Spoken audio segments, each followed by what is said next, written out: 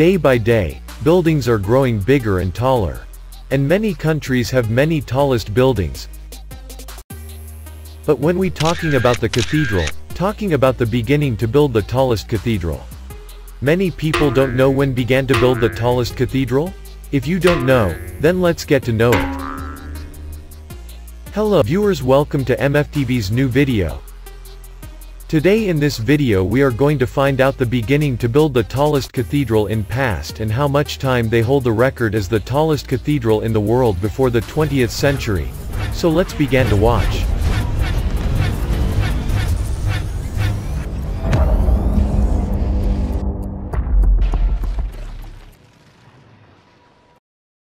History says that the first tallest cathedral, the Pantheon in Rome, finished in the early 2nd century AD, were made in around 126 AD.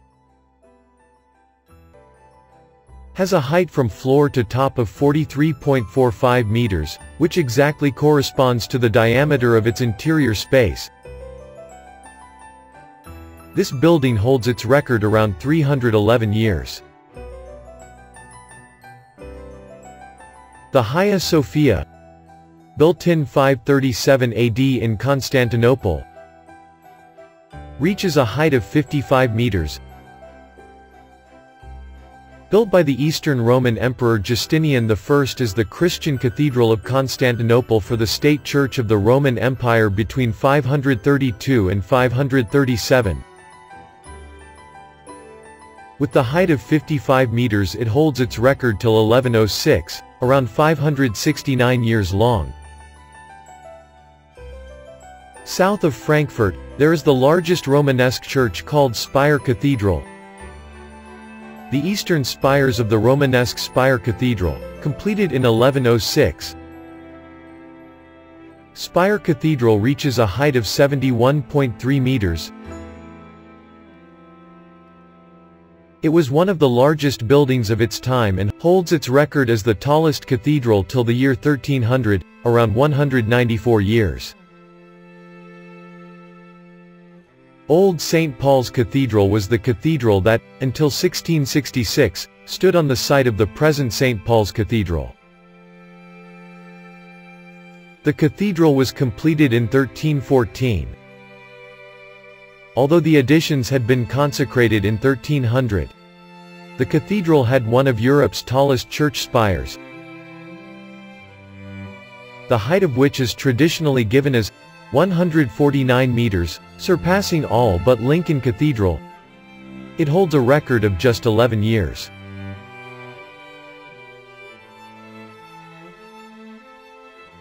Beginning of the earliest tallest structures of the world was the Egyptian pyramids, with the Great Pyramid of Giza, at an original height of 146.5 meters, being the tallest man-made structure in the world for over 3,800 years, until the construction of Lincoln Cathedral.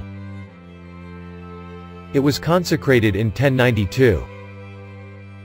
Between 1307 and 1311 the cathedral reportedly stood at almost 160 meters tall.